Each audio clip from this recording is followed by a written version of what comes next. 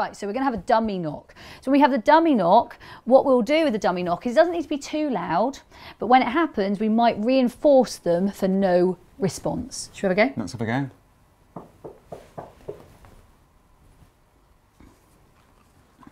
And it would be as simple as that. Now you can do your dummy knock, or you can ask someone else to do it. We had a spare pair of hands. We did. Fabulous ones. So we could do a couple of those. And you noticed that she did spot that, and she kind of raised hairs and she kind of looked casually, but there was no real response. So what do I do if they all start barking when they hear some noise? Yeah, absolutely. So what we've got to think is we should not worry about whether we're rewarding that behaviour by getting involved in that. So they're either experiencing a lot of fear because they're worried about that knock, or they're experiencing a lot of overexcitement because they're very, very excited about that knock. So they are not in a headspace to be able to learn what's good or what's bad there. What we can do though is that they've kind of upregulated their arousal, they've gone into high arousal, so we can intervene and say, hi, you got it wrong, we're actually doing calmness right now, and you can intervene with some scatter feeding. So what we do in that situation is scatter, not for the purpose of rewarding or punishing, but actually to say, we're actually doing calmness right now. Next time that knock happens, you're going to know to be calm instead. So, shall we do another knock? I think we should. Okay, so this time the knock will be a different knock, but about the same volume. Yeah, yeah. Cool. And it would be, again, just... my throwing is awful. It really is bad. It would be just a very casual reward. It shouldn't be like a big event or a big deal. And remember, we ditched the bowl. I don't think we've said that many times, have we?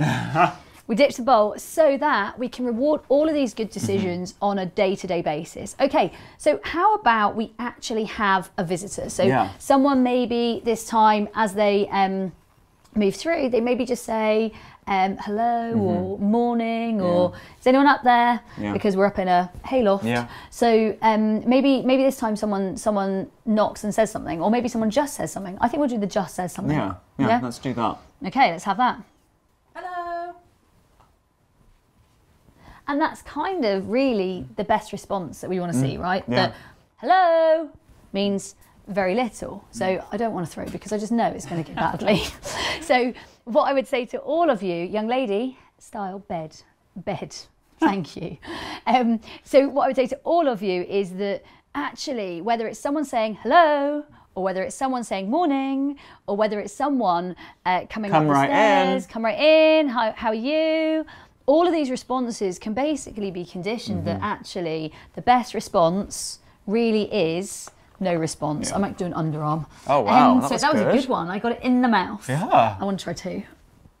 Oh, not so good. I think that was poor effort on her part.